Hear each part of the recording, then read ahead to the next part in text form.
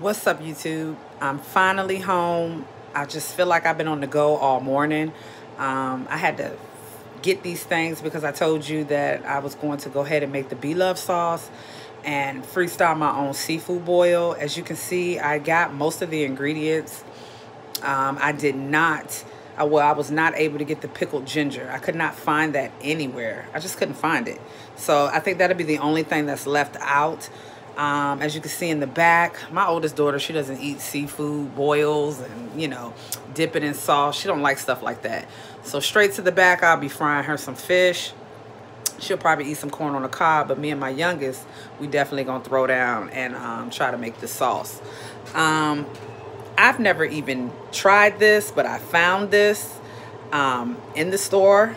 Yes, it's great value, but this was part of her ingredients. So I went on ahead and got that. That was the main thing I tried to make sure to get, because I never even used it for cooking. I never have. Of course, I got sweet onions. I also got these. Instead of buying them in the little bags, I found them in a jar, and this was actually the last one. So I'm gonna blend this in with the onions. I bought a blender today. I needed a blender. I did. I needed a blender, and set this up here.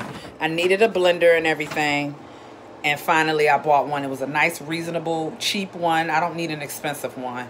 And I plugged it in already, and I'm just about to test it out real quick for my garlic and onions. Ooh, look, slid right out my damn hand. Look at that. I'm gonna have to hold it. That's what that is. But as you can see, it does work. Look at that. Yeah, it works. So I'll be using that for the garlic and the onions. And here's the rest of the stuff. I can't wait to get started. I can't wait to show you guys how it came out, whether if it came out good or not. I also got the unsalted butter. I almost forgot that. I had bought everything but this. I would have been so mad if I'd have got home and didn't get the main thing I needed to cook with. So yeah, you guys, don't forget to like, subscribe, and comment if you like.